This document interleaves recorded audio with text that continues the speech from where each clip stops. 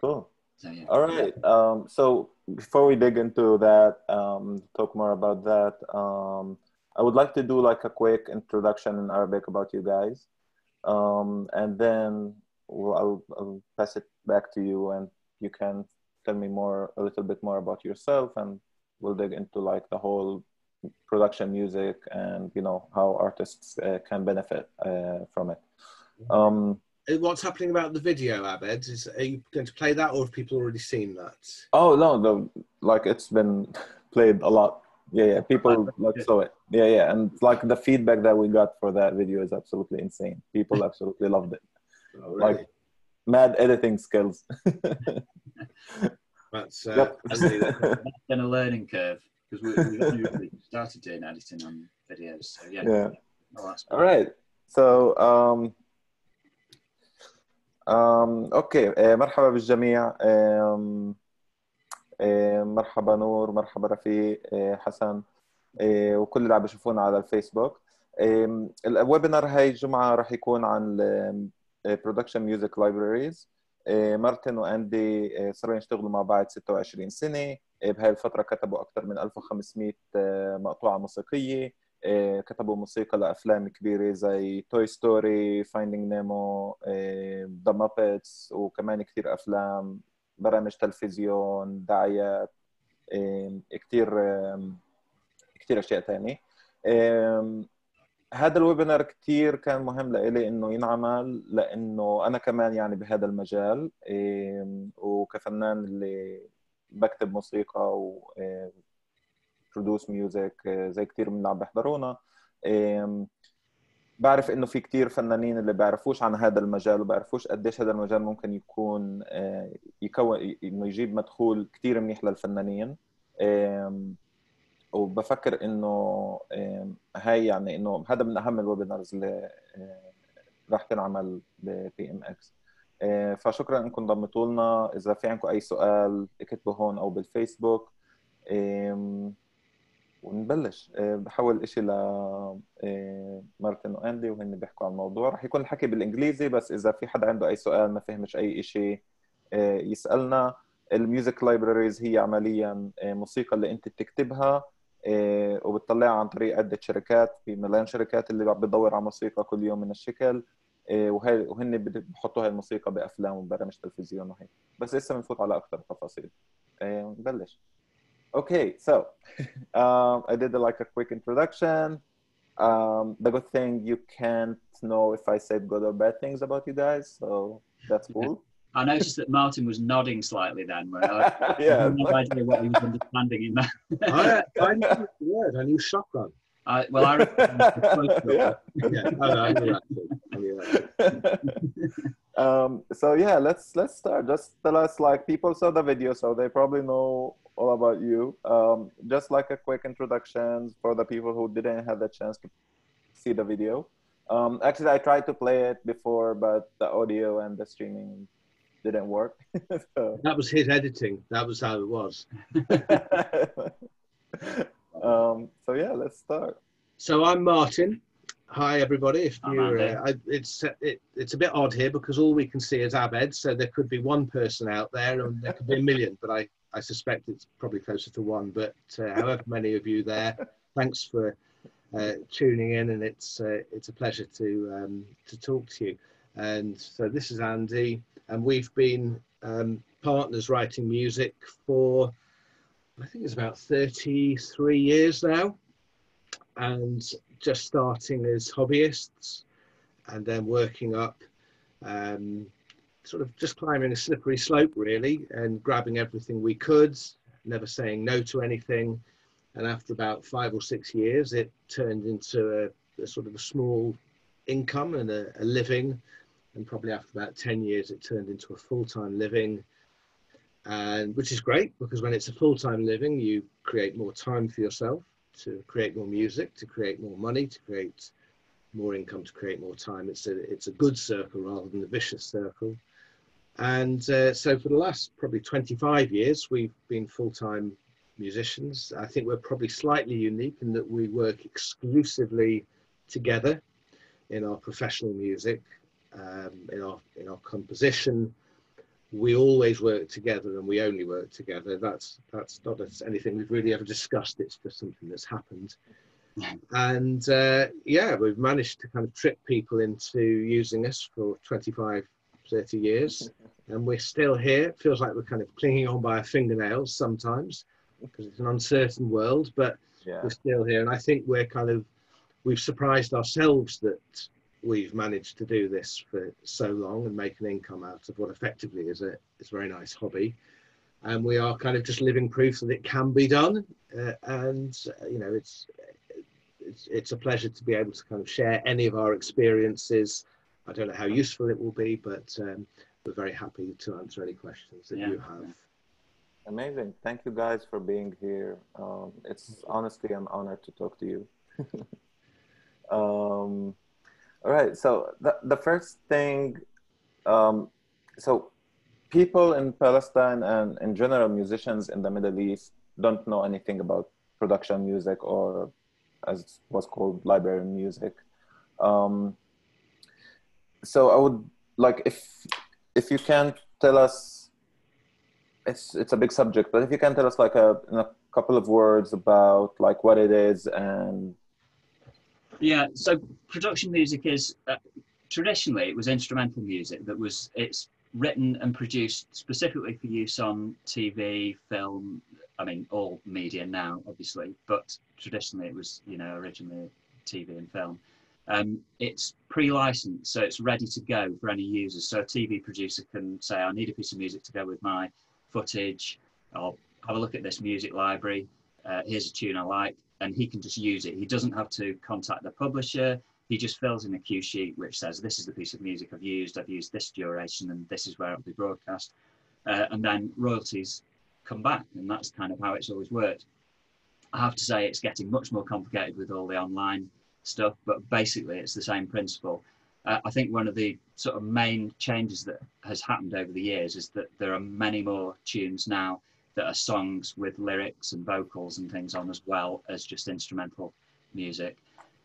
All genres are covered, and it's a massive industry that, you know, there are thousands and thousands, if not millions of tracks out there. So competition is high, but, you know, it is a good income if you kind of work hard at it. So.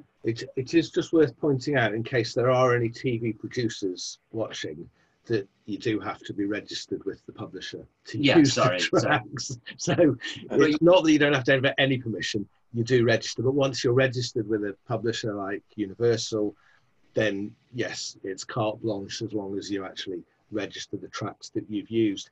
I think it's worth pointing out, because maybe not so much now, but perhaps up to about 10 years ago, I think there was perhaps an idea that library music, and if anyone's confused, library music and production music are exactly the same thing. It's just, it used to be called library music. I think maybe there was a connotations that it was played in libraries, so people started using the word production music, but it's the same thing. But there was a general feeling, especially, you know, for us, when we mentioned we did production music or library music, and there's a slight sort of looking down your nose, thinking, oh, it's just lift music, it's background music, it's musical wallpaper. And if you listen to any of the libraries, it's anything but. The production values are right up there with, you know, the top artists. And that's partly due to the fact that good equipment is very affordable now, but it is certainly not a poor relation. And also in terms of income, there are library writers that are making serious money out of it. And I keep saying this as an example, but you know, there are some famous film composers. I won't name them because they might not like it publicized, but there are some famous film composers. People are doing Hollywood blockbusters that household names in the film business, and they are passing tracks onto libraries that maybe they're not used in films, or they're filling downtime. So it's definitely not a poor relation. I know that some of the American libraries actually sign up chart bands to write for them. So it's high quality stuff. Maybe we're the exception, I don't know. But and the other thing, if anyone's still unclear, it's like the musical version of Shutterstock. So it's like a photo stock library, but with music. And the reason library music actually came about was because an awful lot of television doesn't have the budget to have commissioned music in it.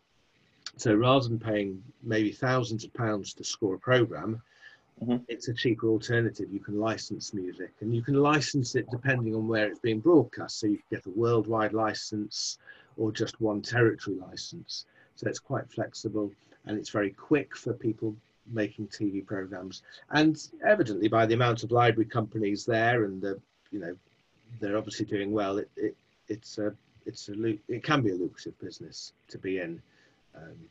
Yeah. I know Chuck D has an album or two in I think it was, I don't remember which library. I know that also Serge Tankayan from System of a Down has a production music album also. And there's absolutely a lot of A-list artists who does that too.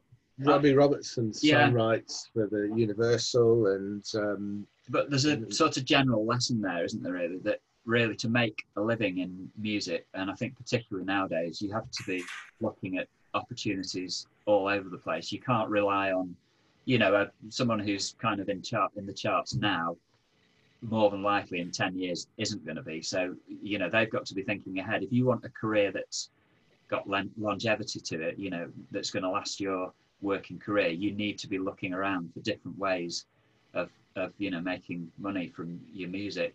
And production music is a great thing that can run in the background at whatever level you want it to a certain extent. Obviously it's dependent on the publishers, but we for example, we were writing production music. That was the main thing we did to start with, which was great. It got us going. It led on, as I said in the video for anyone who's seen it, it led on to TV producers getting in touch with us. They'd heard our library tracks. Oh, we like that. Can you write us something? So that then started us off on work that was actually commissioned rather than library work. That we got pretty busy with that, and throughout our career, that's been probably, for the most of the time, what's kept us pretty busy. But the library music, the production music, is always there underneath. It fills any gaps. If we haven't got commissioned work, we can start writing some library tracks ready for for release. And it also has there's a kind of base income that you're earning from the production music as well.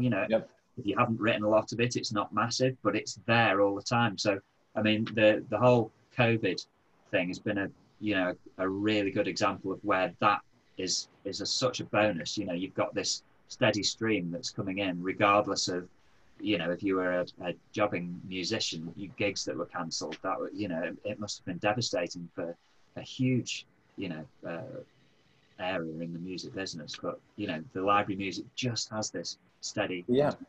I think the other thing, again, it may be clear, but just to reinforce it, is that library music is a sort of slow and steady thing. So if you've got a track and it earns £100 a year, you might be very disappointed after the first year. But if it does that for 20 years and it only took you 2 days to do, well, that's a very profitable 2 days. Now, it may go the other way. It may run for 20 years and only make you £50, and then it's obviously not been a good use of your time. But we feel with the volume of music that we've written over the time, it's a bit like buying raffle tickets. The more you have, the more you have the chance of winning. And it sort of evens up. You get some unusually lucrative tracks and then some rather disappointing ones, and it all sort of tends to blur out in the wash. But you have to be very clear, it's not a get rich scheme by any means, but it's a kind of slow and steady, almost like a pension thing that just sort of dribbles away. I mean, having said that, there are writers who have made really good money from it. So it can be a get-rich scheme. And there are people, just with you saying again about our balance, there are definitely writers that do mainly commissioned work and then just a little bit of library. There are people that do 50-50, and then there are people who don't do any commissioned work at all, and it's just all library. So you can make a living out of it. Yeah, exactly. And it's the perfect way where you can... I think the downside of it that you don't see the money immediately. It usually takes some time to start seeing the income. And it does take a while. I mean, if you think of that, so if you write a piece of music, and this is very rough, but if you write a piece of music then you would realistically only expect it to go out 6 months afterwards, because it's got to fit into your publisher's release schedule. It's probably going to be another 6 months before a significant body of people have actually stumbled across the track. It might be 6 months before they feel, well, I'll use that track in something. 6 months before it's reported to the PRS or your whatever, your collection society. Another 6 months before they, I think I'm up to about 3 years at the moment, but you know, it can be that long.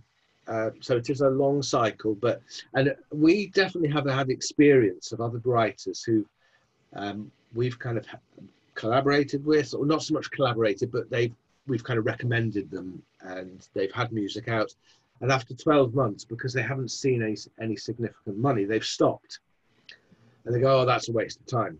And of course, then 2 or 3 years later, they suddenly get a check for £300 or £400, and they go, oh, actually, but then they've stopped, and they've lost the momentum. So and I think I'm very grateful to Andy, because when we started out, Andy had a bit more knowledge about this than me, and I was quite fed up, going, oh, this just isn't paying. And he said, no, slow and steady, you know, just be patient.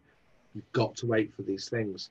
And rather than, we always use the analogy that rather than borrow money from a bank like most businesses, we borrowed time from ourselves.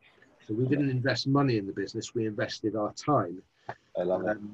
And it worked out eventually. Yeah, and it can be quite unnerving, because, you know, 2 years down the line, if you're not seeing significant money coming in, it does feel, have I wasted that time? But in our experience, and you know, chatting to loads and loads of other library production music writers, everyone has the same experience. And I think there's a kind of general 3-year rule that people kind of, you know, if they've stuck with it for 3 years, at the 3-year point, you know, it is beginning to earn you decent money at that stage. So or not. You have totally wasted 3 years. Should have been. I mean, the point is, you know, you can be doing it while you're doing all the other things that you would normally do with your music. You know, it's not like it's going to take up your entire, you know, working week. You can fit it in, and you know, I mean, we were both working in full-time jobs when we started writing production music, and we just worked in the evenings writing the music. We got together in evenings, and we just, you know, invested that time. I mean, if you're lucky enough to be fully occupied doing commissioned work, then you won't need to be doing library, and well done. But very few musicians are fully occupied with writing. So when you're not, or rather when you're not occupied with commissions, do some library rather than sit around doing nothing. That's what we figured. Well, usually the process with musicians is like when you write a track or when you produce music, not everything you produce, you release it. Like you would be your own, you know, your best commercial release. You can also, like, all those tracks that you're not sure about them, like, how do you feel about them? You can take those tracks, finish those tracks, put it in an album, and sell that album. And by no means is that a kind of a suggestion that it's inferior or kind of, you know, it's just my kind of throwaway stuff that wasn't good enough elsewhere. Not at all. We all know that having done a lot of commissioned work, we've written countless tracks that we knew were very good, but the producer didn't. Well, or that they weren't right. I mean, they might have said they were rubbish, or they might have said they were just not right for the job. And a lot of the time they're just not right, but we know they're good enough, so they've gone out as library. Everything gets recycled. We invented recycling, but it was with music rather than plastic. Nice. Again, it's like, I think this is the artist's best option for like passive income. I think it's a good way of looking at it. Okay, we have a bunch of questions already. Let's dive in. How does artists with no experience in this start writes for music libraries?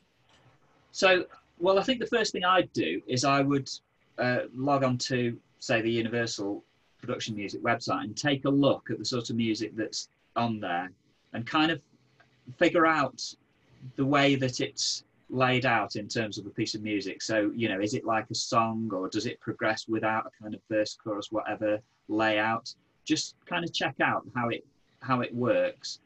And once you've kind of think you've got a handle on that, then obviously have a go at writing something, and that it's good to play it against stuff that's on TV as well. Yeah. You know, if you if something that you enjoyed watching on telly, you like the music for, try rewriting a piece of production music that would sit under that. Then you find that there are certain kind of cut points and lulls and things in the music that you write that will work with it. Other things won't work, and you can kind of hone your skills like that. And then obviously, if you're at that stage happy with what you're doing, then start approaching library music companies, and you know, just are they taking people on? You know, send them tracks. Yeah.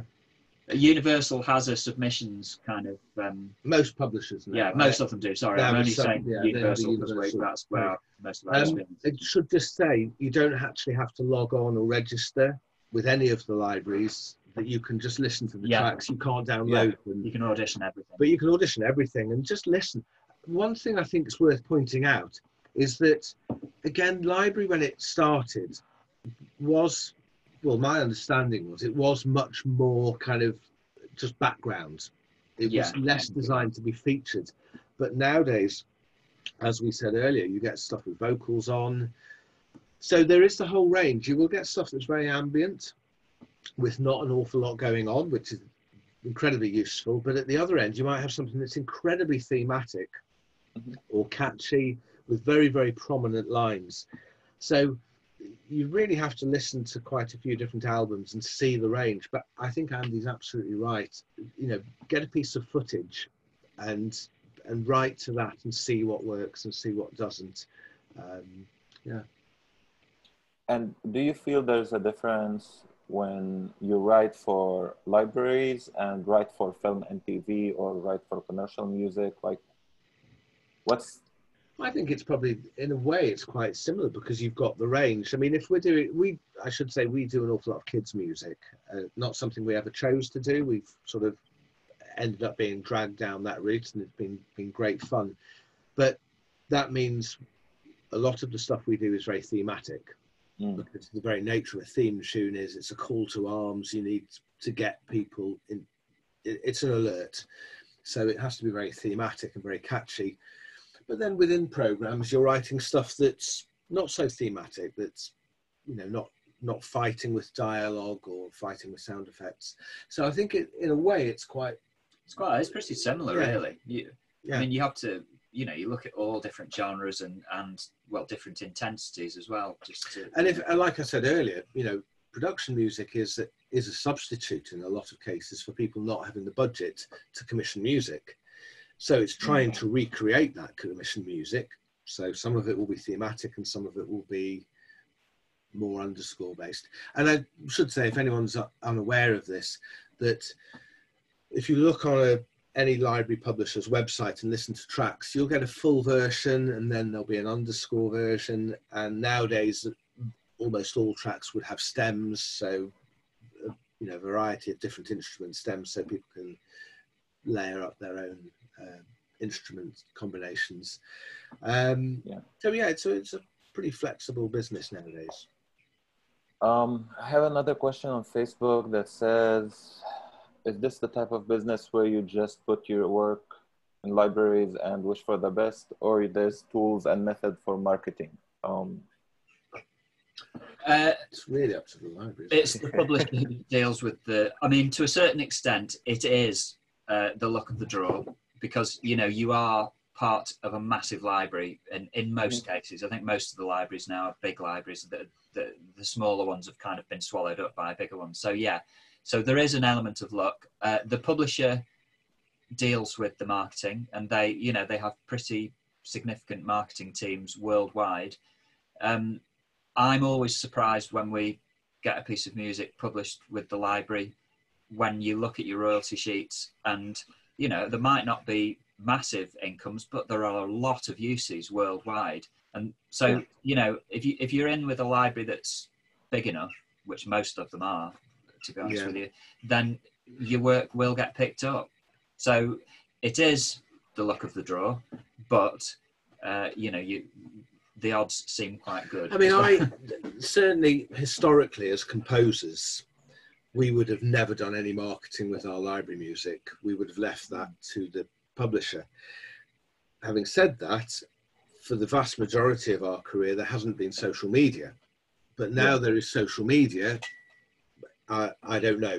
I'm guessing some composers will do some of their own marketing. Some will just leave it to the publishers. That's a very good point, actually, because I follow quite a few composers on Instagram, and they definitely do push their own work, and some of them have significant followings as well. I mean, I like everything nowadays, you kind of have to fight for every little bit you can, and the more you do, the more you get yourself out there, the better it is, I guess. Yeah, definitely. There is definitely a bit of put it out there and hope for the best, because you can't, once it's out there, it's a bit out of your hands, and you do have to hope tracks get picked up. And I should say that we've had tracks that for no apparent reason have been quite successful, and other tracks that you think, oh, that's great, that's really going to hit the mark, and they seem to just not really do much. And it's quite hard to work out why some tracks just catch people's imagination. It's impossible to predict, and we've, in the past, where we've had a successful track, we've then tried to kind of mimic it afterwards. Total failure. It never works.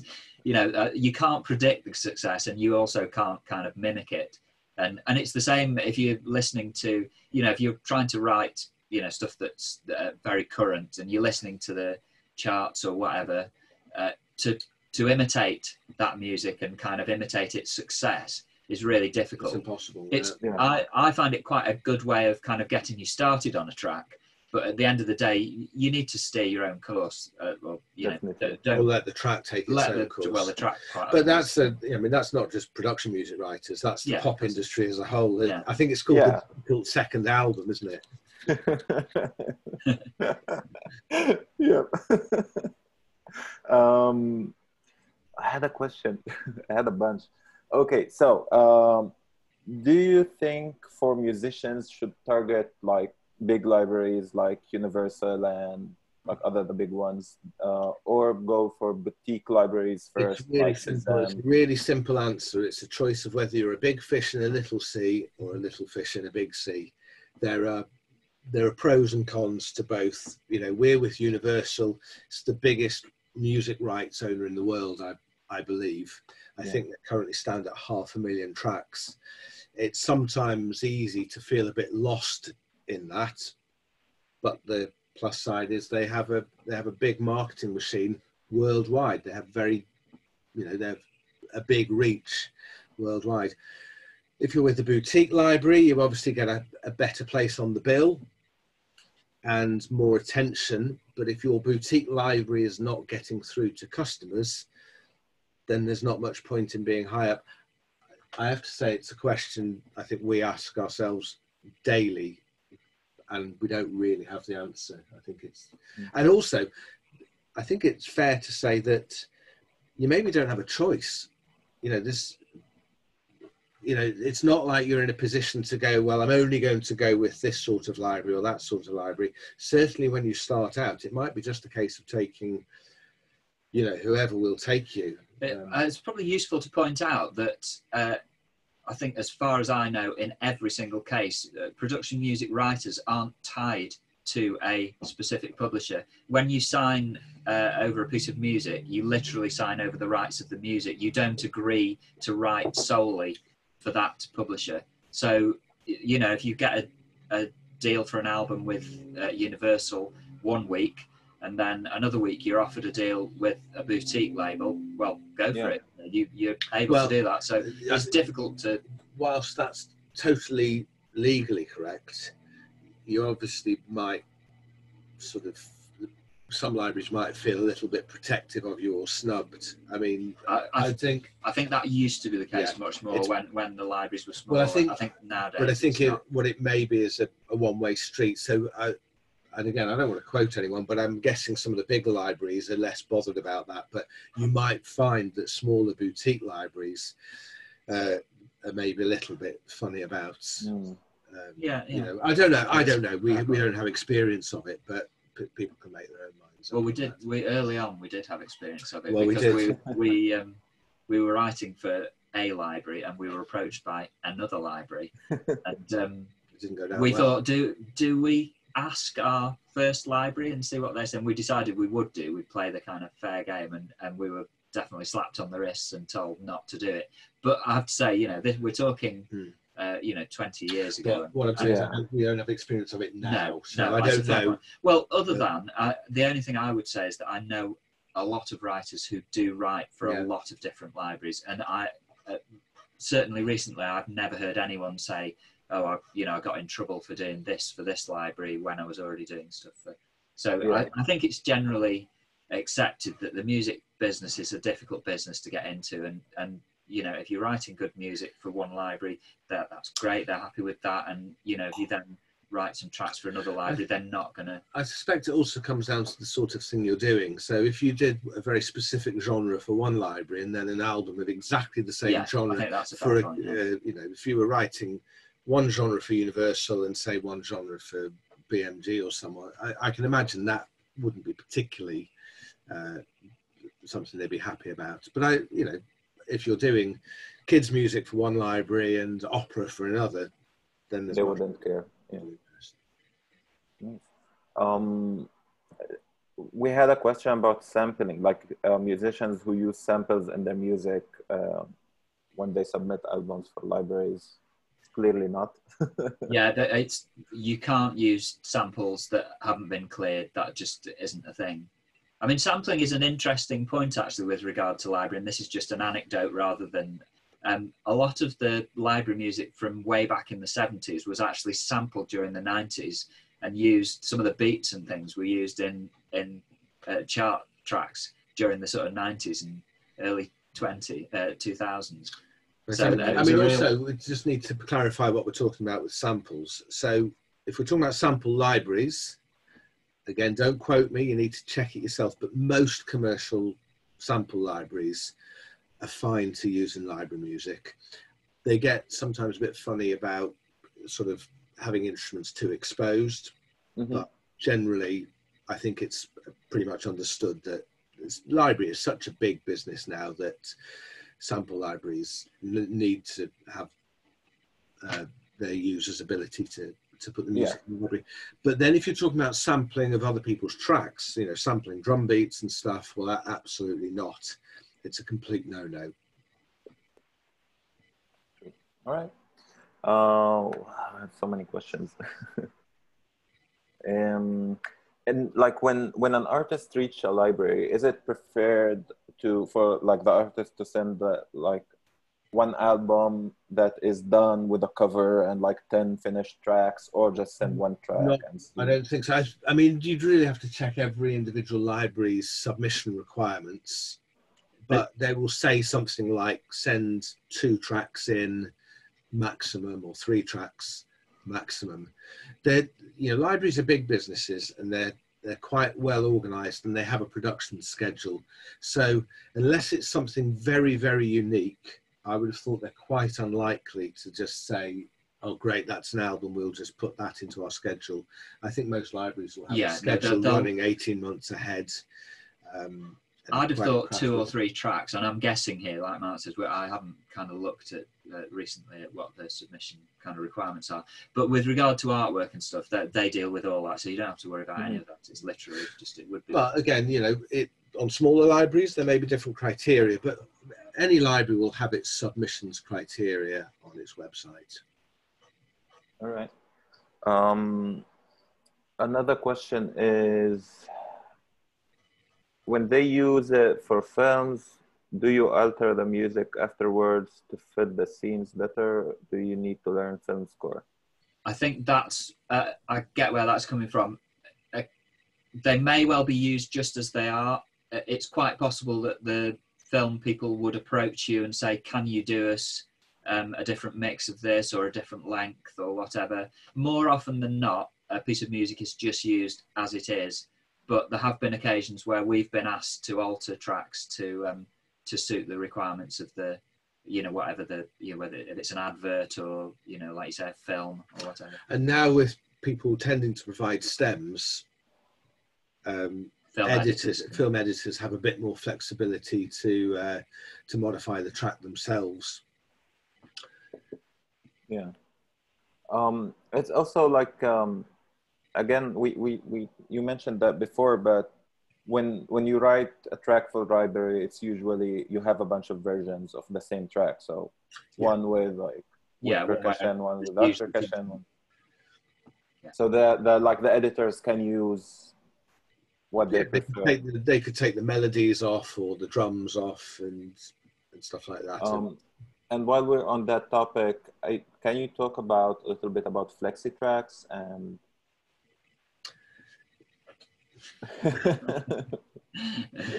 So yeah, so we're, as well as being composers, we actually have our own library music label as well, which is part of Universal. So that's quite common nowadays, is that big library music publishers will have what they call third-party labels. So in our case, and I think it's probably quite typical, we actually do our own artwork, and we're pretty much self-contained. We produce the music and we commission other people to write music for us as well, and then it goes out on the Universal website. And what we've done, and it leads on from the last question, is what we've done is we've actually added a further level of flexibility within the tracks, so that as well as having stems, we provide music in sections as well. As far as we know, we're the only people doing that, and it's quite early days, so only time will tell whether that's something that editors really take to. We're hopeful it will, and I mean, it's sort of slightly backtracking on a lot of things we've said previously, because as composers we didn't do marketing, but as label owners we do marketing, and Universal do that as well. But that, that is because it's a label with a brand that we're marketing, and it's also because it's a quite unique way of presenting music. There's an idea there to market, rather than just saying, oh, we've written some music, it's great, have a listen to it. We're actually presenting a new method of supplying music. But it's early days, it's fun, it's a lot of work.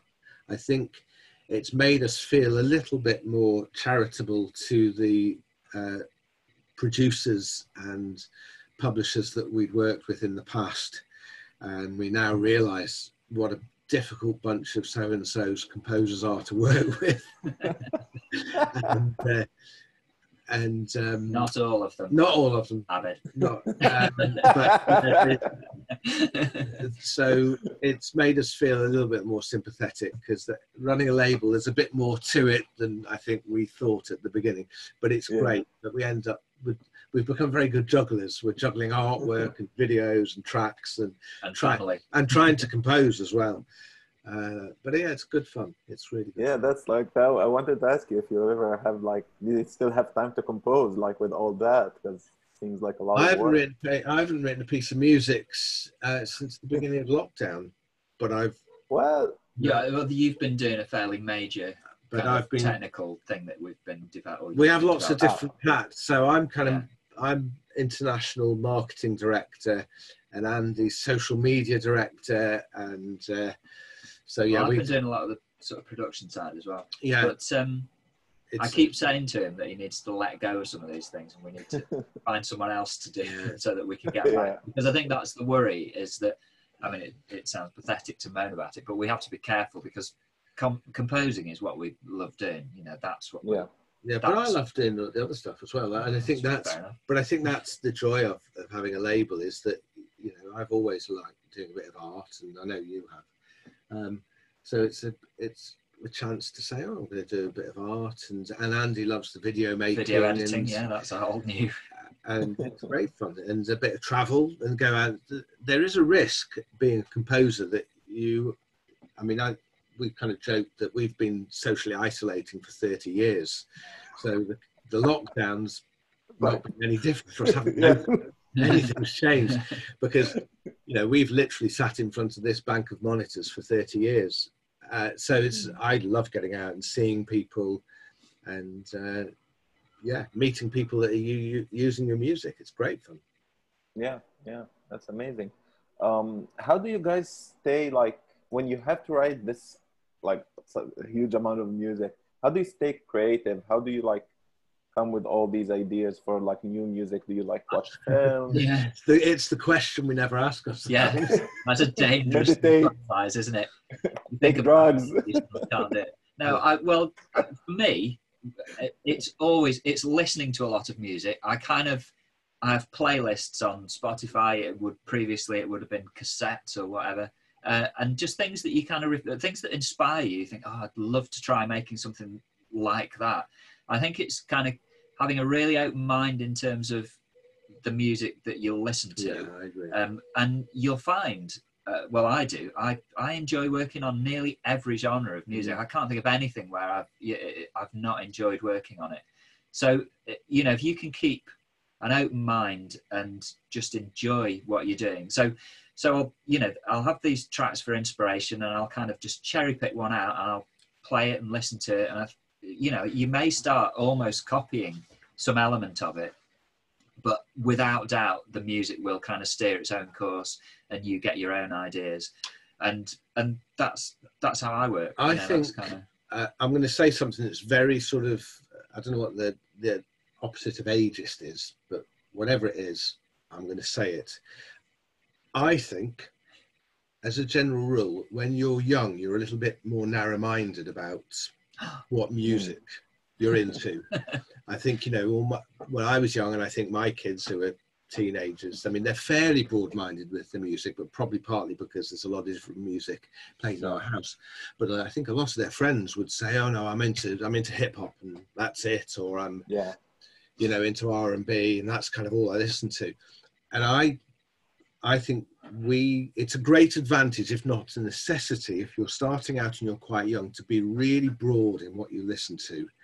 Try and go outside your natural preferences and really try and soak up lots of different music genres, because one thing is for certain, unless you are in the pop charts, you are going to have to do lots of different music to make a living from it. I think you'd be very, very fortunate if you said, well, I'm going to just do, you know, TV themes or library, and I'm only going to do grime, or I'm only going to do R&B. I think it would be unheard of. We can be doing a string quartet. I mean, we've been doing a string quartet last week, and we can be working on, you know, also he was going to say hip hop then, but obviously we're way too old. We try. But you know, we could be doing kids music about dancing with your pants on your head in the morning, and string quartet in the afternoon, a speed metal thing in the next day. Nice. And you know, a nursery rhyme. You've got to be broad, and I think that's part of the inspiration, is that by listening to just lots of, I'm like Andy, I just listen to Spotify, I go, oh, I'd like to do a piece of music like that, I really like that, let's crowbar an album out like that. I mean, that's the joy of having your own label. It's like having your own sweet shop. You can say, oh, you know, I'd love to do a French gypsy jazz album. Well, let's do it. Let's put it in the schedule. And that's like the best way to like better your skills. Like, it's like being a guitar player or a piano player. You don't just play heavy metal all your life. Like, you have to learn blues, you have to learn some classical music, jazz, maybe. Oh. Yeah, you haven't heard my heavy metal skills on the piano though, Abed. You'd never want me to play anything else if you... The point is, all genres of music involve skill, you know, and if you can stand back and look at those skills that are being used and admire them for what they are, you can then see the challenges involved in trying to write music in that style. And then, you know, rather than saying, oh, I hate country and western music, it's rubbish, you listen to it, you think, well, actually, that's, you know, they're doing some really clever stuff there, let's have a go at that. You learn respect for all the different styles of music, and then it becomes a real joy to write in different styles. One of the things that we did many years ago, I'm going to say 20, maybe 25 years ago, is we got involved with a company where we were doing karaoke backing tracks.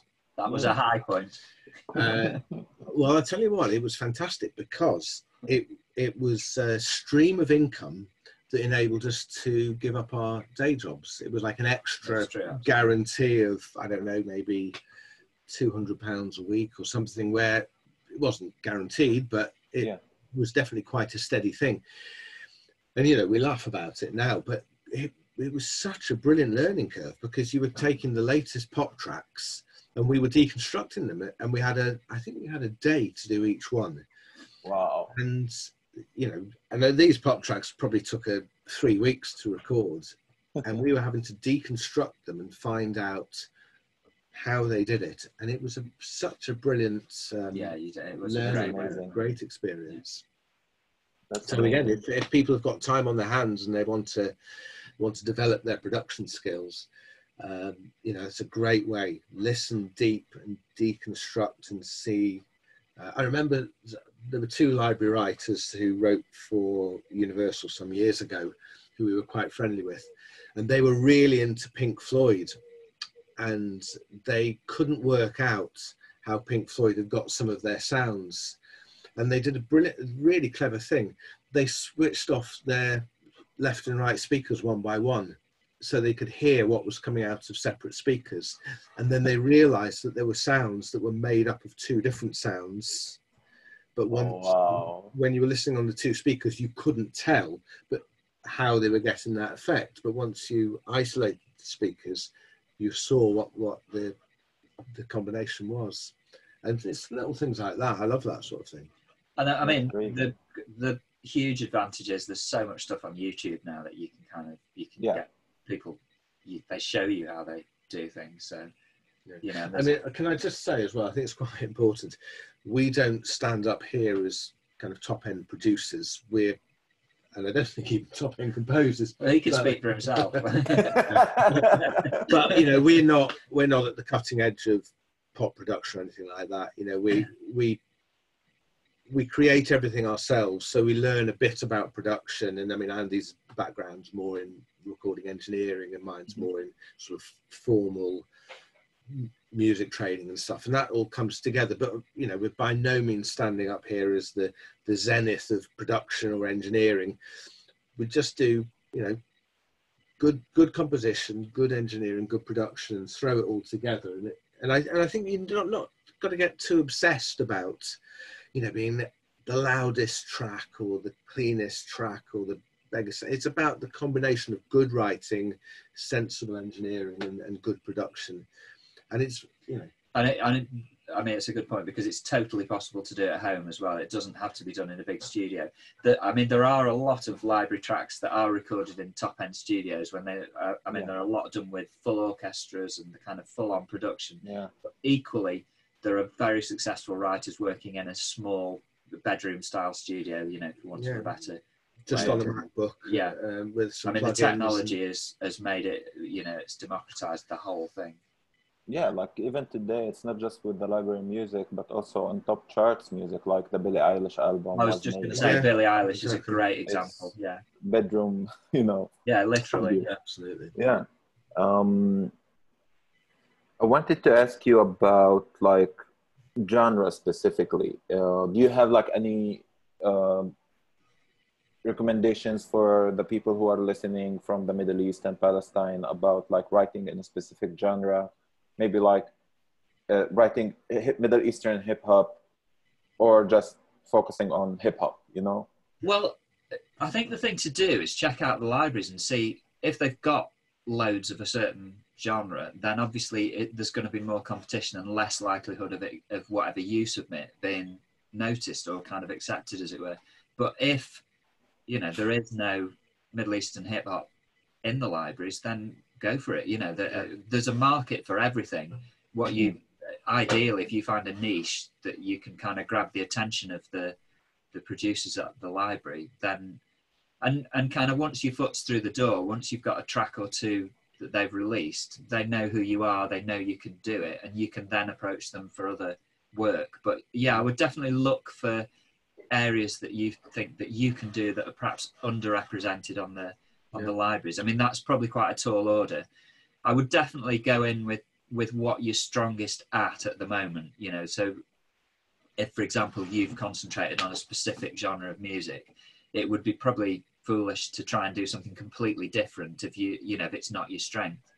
But you know, you just have a look at what's out there, and of course there's absolutely nothing to stop you approaching production music companies all over the world, and certainly with Middle Eastern music, you know, the Middle East isn't the only market for Middle Eastern music. It's a huge genre throughout the world, because so many programs in the United States and in Europe being made on topics concerning the Middle East, and you know, so there's, and in every markets. respect as well. It'd be right, you know, from holidays through to news. You know, it's that kind of whole spectrum of uses. So just because production music may not be an established business in the Middle East, it doesn't mean there's not a market for it. Yeah, and that goes the same for, you know, Southeast Asian music and Chinese and stuff. We live in a very globalized media business now, so yeah. But I think I agree with Andy. Just focusing on your strengths, and like any other business, look at what's out there and see if you can find some gaps. And it may be that one publisher is well furnished with your genre, and it may be that another publisher is not. And sell yourself to them. Say, you know, I don't think you've got this genre particularly well represented on your label. Here it is. And certainly from our experience as very new label owners, you know, that's exactly the sort of thing you are looking for. I should say another really important thing is, for publishers, is reliability, and kind of, so, you know, stress to them that you're gonna, you know, if you write for them, you will meet schedules, and make sure you do meet schedules. It's really, really important. I mean, this has been, as Mark said, it's been a really interesting learning curve for us, because we've had to deal with lots of new musicians. Some of them we knew already, some of them are new to us, and you very quickly find that some of them are absolutely red hot in efficiency, and others aren't. And the ones who aren't become a nuisance to work with in some ways, because you're constantly chasing them. So there's a disproportionate amount of time spent with some composers, and that, you know, then you're not going to get employed by people if that's how you operate. So you know, you've got to be businesslike about it. I mean, the fact is there are vastly more composers than publishers. So publishers are in the driving seat. And I mean, I remember years ago, someone at Universal just said, well, we don't work with people we don't like. We don't have to work with people we don't like.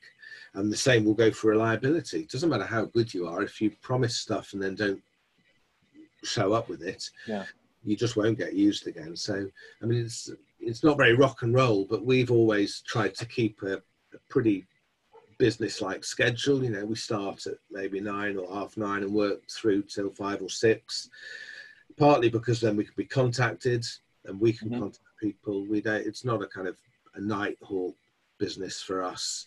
We keep a pretty regular business day, and we meet our schedules. I don't think we've ever missed a deadline, because it's like any other business. If you promise something, you've got to deliver it, and you've got to be professional. You know, you've got to be able to take criticism.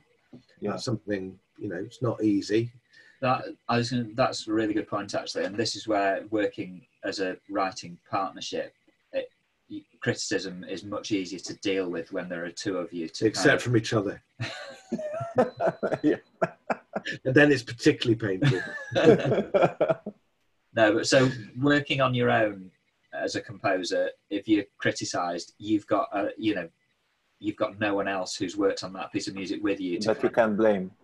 You kind of it's difficult. You're taking knocks on the chin that are quite difficult. So, I mean, that's just our experience, and I know other pairs of writers who would agree with that, and other individual writers who would also agree with it from the downside. So, I mean, but you do have to take criticism.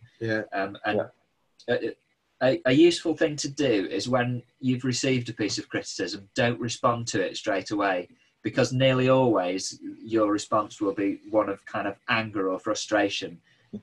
So just don't write that email. Well, you can write the email, but don't send it. Look at it the next morning. And we find it very cathartic to actually write a furious email. Yeah. It's normally about budgets rather than critique, actually. Well, So we write these furious emails, and then we go, right, park that for the night. And then come back in the morning when we've calmed down and go, Glad we didn't send it.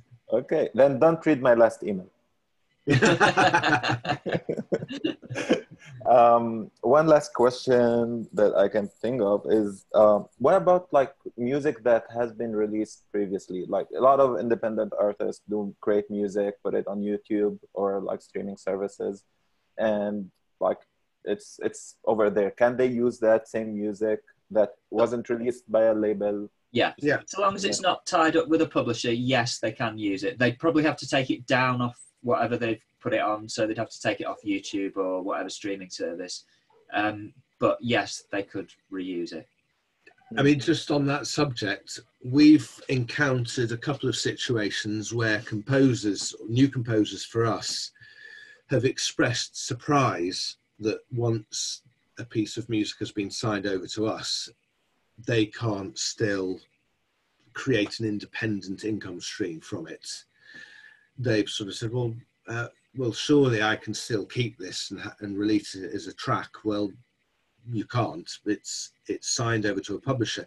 The publisher might release it as a track with you, but you know, you can't register a track with one publisher and then another publisher, certainly not without their agreement. Yeah. But like you say, there's no problem to release. So it's a recycling thing again. But it's just a case of whether it's already signed elsewhere. It's worth mentioning that the contract that you would sign for a piece of production music is significantly different to a commercial release. Commercial releases, more often than not, the publishing will be only for a certain length of time and various other kind of negotiable sides to it. Whereas, and it will have, sorry to interrupt, it will also have the mention of selling physical units and things like that, which library music almost never has, unless it's very, very occasionally a library track might get picked up on a compilation album for a TV program, but I'm not sure it's ever happened to us with several hundred library tracks. So I think that sometimes takes composers by surprise a bit. They go, well, it's not like the record contract I had. There's no mention of this, and what do you mean it's for infinity? Well, that's the way it works. Yeah, that's just the way the business works. But it's something to be aware of and check it out. You know, don't just sort of assume it's the same sort of thing. But you know, it's been our world and it's served us well. So you know. And do you think would be better for artists to go with deals that they offer down payment per album, or just that they take a bigger share? Like, getting rarer and rarer. Okay. Yeah. Sorry, go on. Well, it's a changing world with library deals, and I don't want to go into too many specifics here, but basically because some libraries are offering deals that don't carry mechanical royalty. It's a more sort of a subscription basis, and so libraries that don't run that situation, that setup, are having to do different deals with composers where mechanical royalties may not be included, or they may be reduced. It's for another webinar, that, and it's quite a complex technical situation. And in some cases, the lack of mechanical royalties is being compensated more by an upfront payment. In some cases, the presence of a mechanical royalty will now mean that you don't get any upfront. We couldn't comment on what's better. That would be a judgment for composers, and it would be between them and their individual libraries. But I think what I'm trying to get at, it's a bit more of a competitive world now that there are different royalty models out there. Well, anyone who follows on Instagram, you'll be seeing royalty-free music popping up all the time. There are a lot of now quite big companies doing royalty-free music, so they're directly competing with the traditional production music libraries. I think most of their aim is at the social media side of things at the moment. So that's where they're kind of focusing. But it's having a big impact on the traditional production music libraries. So the whole business is becoming more competitive from the publisher's point of view, which ultimately, unfortunately, means that the composers are being squeezed more in terms of upfront money and the royalty splits and things.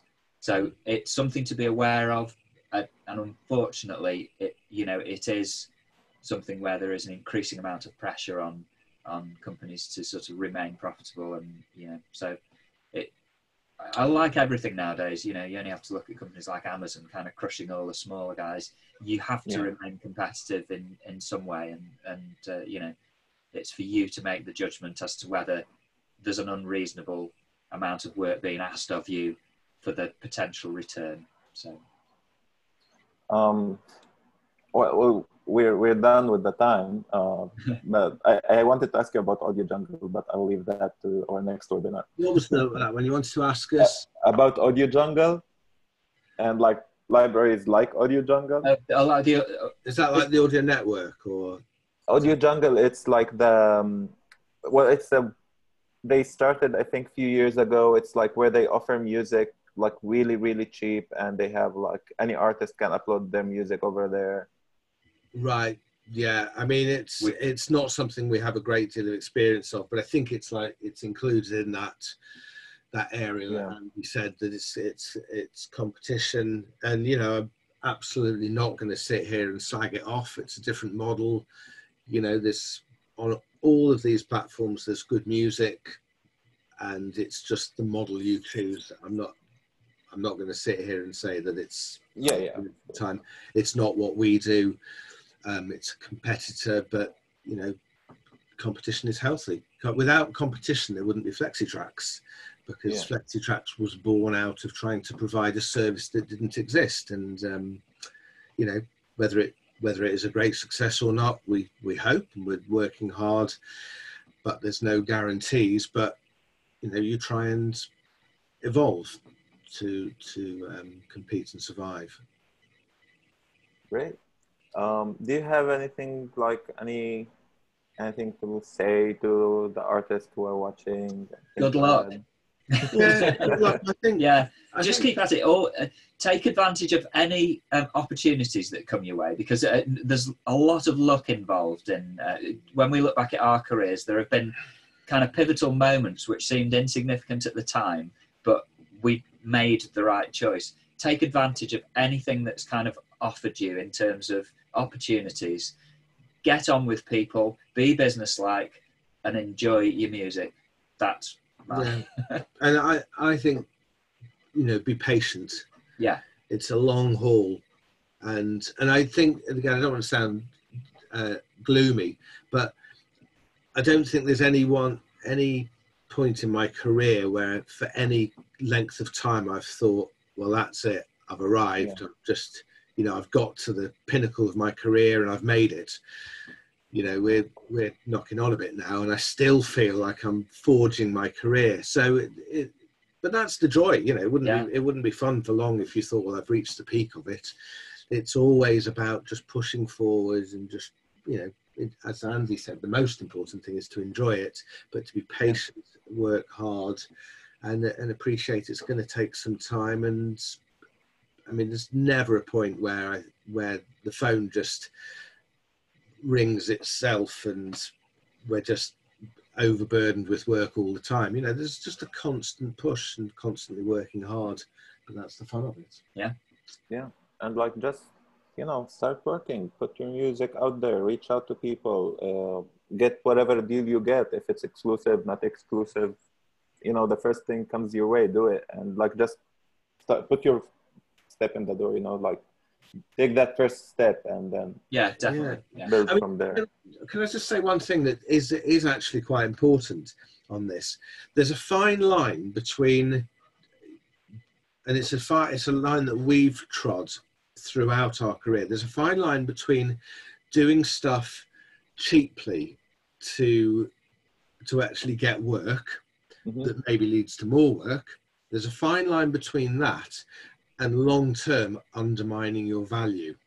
Oh, yeah. And this is really quite a big point. So what happens was a lot of the TV stations for years behaved very honourably and had a set amount that they would pay for their music. And it's not a dig at the TV stations, because every business in every walk of life. You know, as things get tougher and more competitive, they think, well, we'll see if we can get things done a bit cheaper. And because music is such a desirable career to get into, for every person that says, well, it's £1,000 to write a theme tune, there's someone who says, well, I'll do it for 500. And for every person that says that 500, there's someone who'll do it for 100. And for every person that says they'll do it for 100, there's 1,000 people that will do it for free. Because it's getting a foot in the door or a foot on the ladder. But you have to be careful, because if you do that too much, you undermine your ability to earn anything in the future. Now, we've definitely done this where you think, well, I'll do a bit of a favour, I'll do it a bit cheaper to get in with this producer. Yeah.